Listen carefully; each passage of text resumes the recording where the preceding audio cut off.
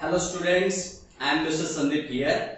In the first chapter, that is unconventional machining processes, we have discussed the process electrochemical machining, that is based on chemical energy involved, right? So in electrochemical machining, in previous session, we have discussed the construction, working and principle of metal removal. So once again I repeat the principle of electrochemical machining. So when you connect your tool with the cathode and workpiece with the anode and electrolyte is filled in that particular setup, what happens? There will be a removal of material from the workpiece and it will try to deposit on the tool. But due to continuous circulation of your electrolyte, your material can be removed in the filter.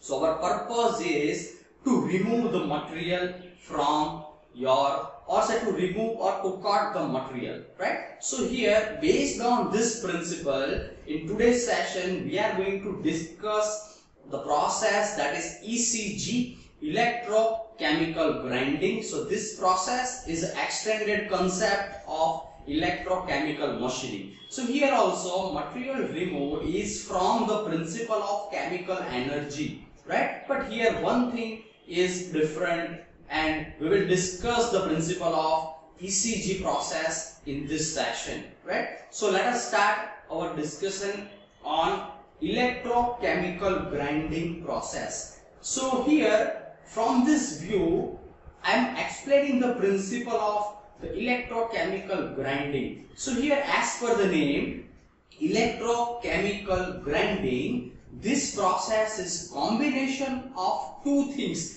First one is electrochemical machining and second one is conventional grinding, right? So we all are familiar with the grinding process, that is with the grinding wheel. So we can do the finishing of any workpiece or remove a thin layer with help of abrasive grinding wheel. So this grinding process is also included in electrochemical grinding, right? So once again I repeat, ECG is nothing but it is electrochemical grinding, and here material removal will be from two principles. First one is electrochemical machining that we have discussed based on chemical energy, and second is conventional grinding, right? So here electrolyte is also used, right? So let us start our discussion and view for the electrochemical grinding. So here I mentioned the view principal image for the electrochemical grinding. So here electrolyte is supplied in this process. Here you have to provide the electric supply or voltage or say potential difference. So as per our discussion, your tool will be connected with the cathode and workpiece with the anode. So here grinding wheel is used as a cathode and your workpiece as anode, right? So here I mentioned the cathode and anode connection, that is with help of DC power supply. So here your grinding wheel acts as a tool, or say it is a cathode and workpiece will be our anode, and electrolyte is supplied between this grinding wheel and your workpiece, right? So how material can be removed? So before discuss on working, here I mentioned the construction and components details. So here grinding wheel is used, DC power supply is also connected, here workpiece feed mechanism is also there, electrolyte circulation mechanism or say pump filter is also there, and here is one reservoir that is of electrolyte, right? So here I mentioned the general construction for the electrochemical grinding, right? So your grinding wheel will be mounted on spindle and bearing setup.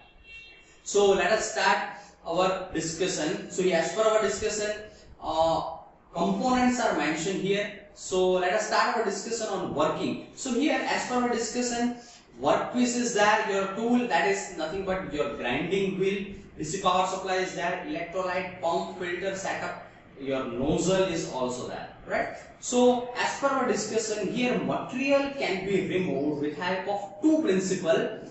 First one is the electrochemical machining principle that we have discussed in ECM process, and second is with conventional grinding, that is by physical contact between your grinding wheel and your workpiece, right? So here what happens actually? So when you switch on the current in the setup, what happens? Your grinding wheel will work as a cathode and your workpiece as an anode. So when you switch on the current, what happens? The material from the workpiece will try to deposit on the tool. It means workpiece material will be removed from the upper surface due to this current supply, and it will be combined with the negative and positive ion. So negative and positive ion will try to deposit on either of the anode or cathode, and your material will be removed and will be the metallic salt. It means your metal will be removed and will be the metallic salt,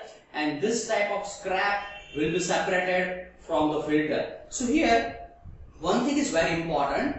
Instead of tool, here we are using the grinding wheel. So what happens when you feed your workpiece against grinding wheel? What happens? There will be some material removal with help of grinding wheel also, right? So when grinding wheel will be in contact with your workpiece, there will be a material removal also. But major material removal, around 80 to 90% will be from the electrochemical machining concept, right? So here what happens? Your material will be removed, and with less effort or with very low effort, you can cut the material with help of grinding wheel, because here your material will be removed in major part with help of electrochemical machining, right? So here I mentioned all this working for the electrochemical grinding. So here a small gap will maintain between your workpiece, or say your grinding wheel and your workpiece.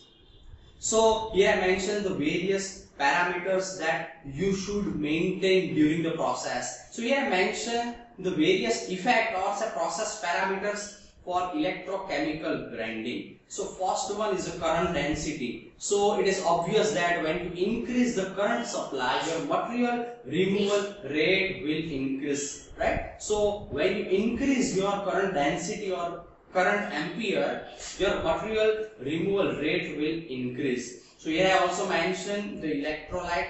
So what will be the effect of electrolytes? Here I mentioned the electrolyte general points. So temperature of electrolyte is very important. So it should be in range between generally 20 to 30 degrees Celsius, right? So electrolyte rate or say discharge of electrolyte is also maintained. So here I also mentioned that digit. And here generally acidic solutions like NaCl in the water is used as an electrolyte, right? So that composition is very important. So in a certain liter of water, you can add your material or say your acid or say electrolyte material, and you can make the solution that works as an electrolyte.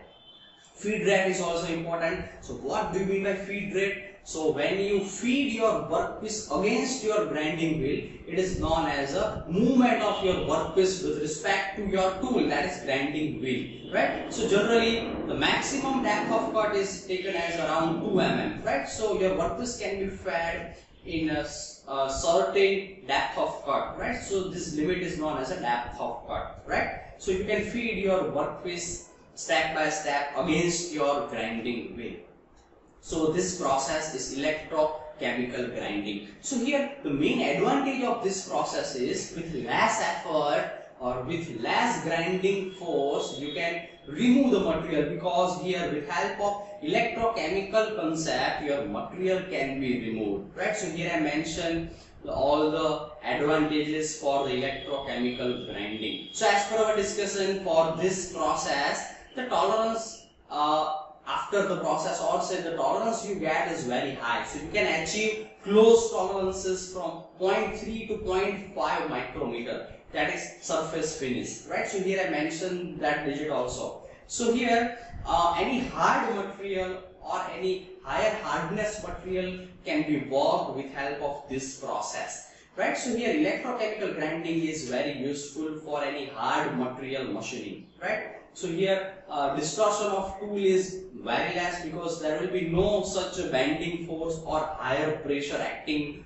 on the tool, right? So here I mentioned all the points regarding the electrochemical grinding. So there will be some limitation also, your costing or the initial costing for the setup is very high, because you have to set the workpiece movement, that is a workpiece feeding mechanism. At the same time, your grinding wheel mounting is very important. So you have to mount your grinding wheel in spindle and bearing setup. So this type of arrangement will be costly. So initial costing is bit higher, right? So here I also mentioned the non-metallic materials cannot be worked. So here you must go for metal or some metallic materials, right?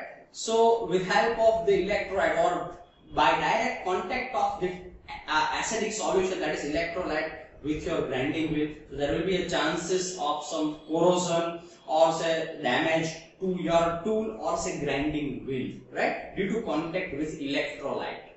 So there are many applications as per our discussion. Any complex and intricate shape with close tolerances you can achieve, or say you can machine or cut the material with close tolerances. And the main advantage is any hard material like tungsten carbide or say tool tip for the single point cutting tool, that can be also machined with the electrochemical grinding. So here I mentioned the various applications for the electrochemical grinding process. So this is all about the chemical energy based process, that is electrochemical machining and electrochemical grinding.